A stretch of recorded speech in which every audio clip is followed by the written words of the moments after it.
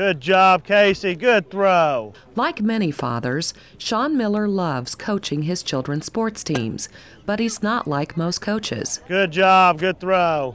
The outgoing and active husband and father of 3 is a walking miracle. His body bears the scars of a horrific accident that few people could survive. Good job. He was only 28 when a common outdoor activity brought him into contact with overhead power lines, sending 7,200 volts of electricity through his body. The electricity left my body in 27 spots, below the top of my head, my left arm, my hand, an area just below my elbow, and right at my elbow. My right hand out of all 4 of my fingers, blew out my chest. His mother found him unconscious. I went running over, and he was really, really badly burned, and his chest was smoking. His chest was really smoking. Shawn had to be revived twice during the ambulance ride to the hospital, and again after he arrived. His large extended family soon gathered in the emergency room. They wrapped him all up and they let us in. All about 35 or 40 of us were in there. And I thought that was really strange, and maybe it was because it was a small community hospital. They just were being kind. But we later found out they let families do that when they don't anticipate that the person in there is going to live.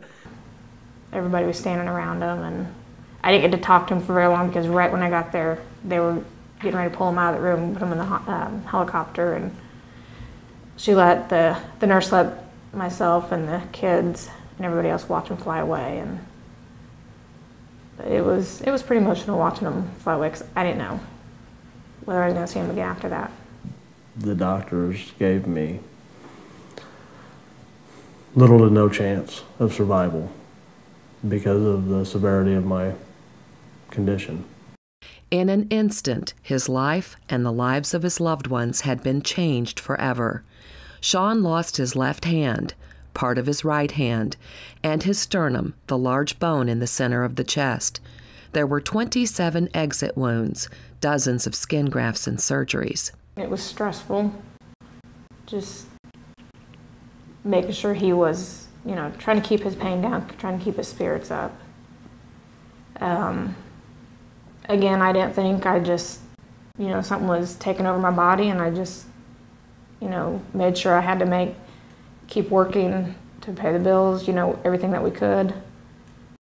Kayla had to almost be an older mom. She had to grow up a little too fast. It was a learning process, learning how to not be stubborn and ask for help when I needed it. Learning how I was left-handed when I got hurt. So teaching myself how to write right-handed and to feed myself right-handed and to do certain things that are hand-dominant. Ultimately, he defied the medical predictions and reclaimed his life. I'm blessed. Yes, I'm very, very fortunate, very lucky. I shouldn't be here. There's no reason I'm here outside of the love of my family and God. Bigger purpose is the only thing I can think of is the reason I'm still here. Part of that purpose, he believes, is to help prevent tragedies for others by sharing his experience. His accident happened while he was decorating his mother's trees with holiday lights. My strategy was to toss him up in a tree and then loop him around the tree. I remember having the loop in my left hand and the lights that I was going to toss up into the tree in my right hand. I had done other trees like that. She has a huge pine tree right by the front of her house. And that's how we've done that one. We'll get them up in the top and then walk them around. So that was my game plan. Do you remember tossing them up? I don't. It's not known whether the weight of the lights pushed branches into the lines or whether the light strand itself made contact, but the outcome is clear. It didn't even enter my mind to look out for them. I mean, I knew power lines were deadly. I just never thought I'd come in contact with them doing what I was doing. I built houses, I wired in houses, I knew electricity. I just didn't ever think about that day. Neither of us did.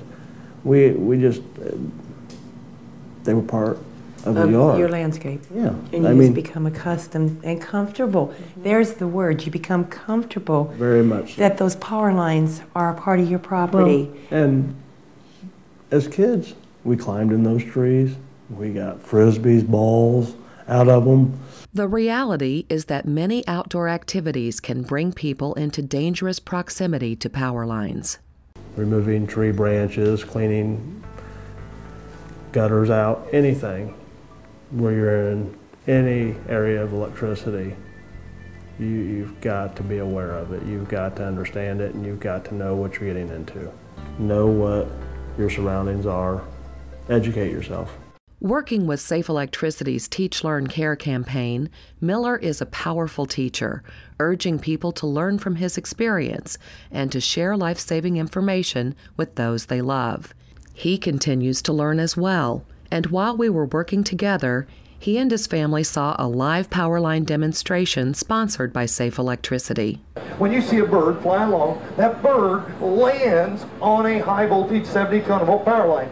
Has the wire got a rubber coating over it called insulation? No, that's a bare copper or aluminum wire. When that bird wraps his little bare feet around that 70-200 volt power line, that bird is at one voltage, one wire, and not a path to ground.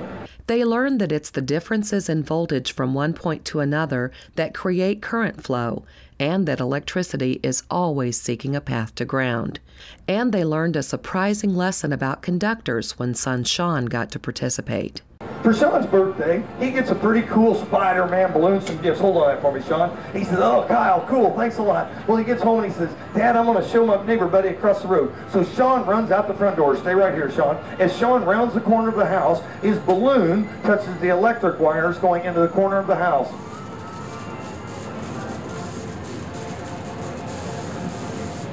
Now, you guys, most of my programs are inside. You can see it a lot better. It's a little darker. Did you see the electrons arcing around the outside of the balloon? Guess what our electricity does on the wires? Travels on the outside of them. They'll travel on the outside of your vehicle. You can't see the electrons on the outside of your vehicle. But Shawn, the balloon that we give you is a Mylar metallic balloon. Every single one of those metal balloons has a little bitty warning label. It says, warning, this balloon conducts electricity. To avoid power outages or electric shock, do not release outdoors, do not come in contact with energized conductors. You realize what we gave Shawn was a Mylar metallic balloon. The toy store, the flower shop, attached a Mylar metal ribbon to the balloon. What do we do with that ribbon? We wrap it around a kid's wrist, we put it in their hand. What happens if they walk into the wire, path to ground? Tell you what, whether it's even a bare wire in your garage, you can create a path to ground with that metal ribbon. Don't ever put a metal ribbon on any balloon with helium whatsoever. 4.5 years after my accident, he told me things I didn't know. And I learned them in a 25-minute session just paying attention. Soon after, Shawn met with the Safe Electricity Advisory Team. He told them that everyone should see a live power line demonstration, like the one that can be seen on safeelectricity.org.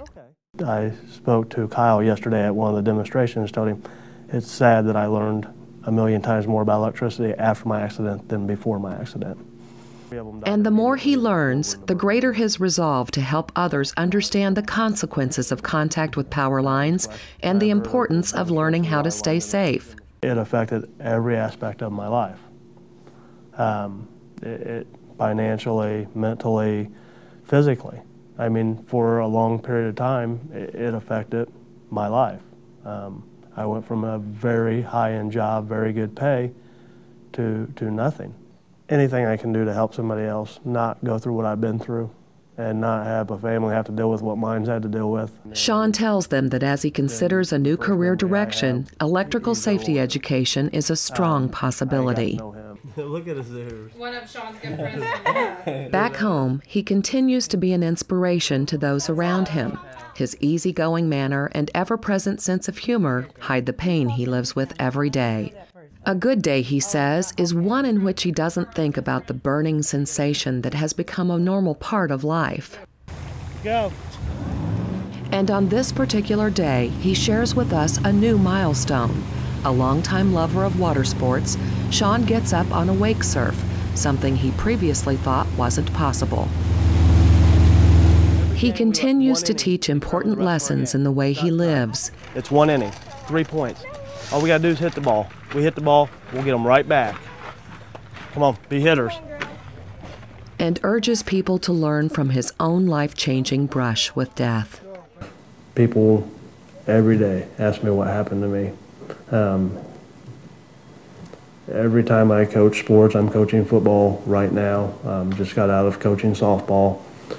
And every time I sign up for something, I'm getting 4 or 5 kids I've known for a long time and 6, 7 new ones that don't. They all ask me, and I always explain it to them and tell them what happened to me and why they've got to be careful and why they've got to understand it. And obviously you and your family learned a very hard lesson. Very quickly.